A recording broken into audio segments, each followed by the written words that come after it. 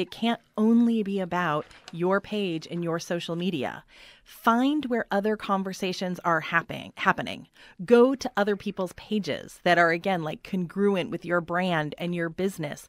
Offer your expertise.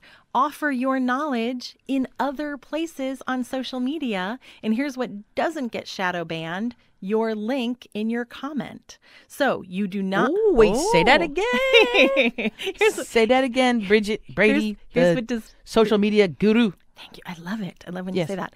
So here's what does not get shadow banned. If you go to someone else's conversation or someone else's page, and I want to be really clear here, you offer value. You are not just going, Don't spam your link on there. Do not spam your link on people's pages. I hate that too. It's ridiculous. I'll delete it. Yeah. Oh, so will I.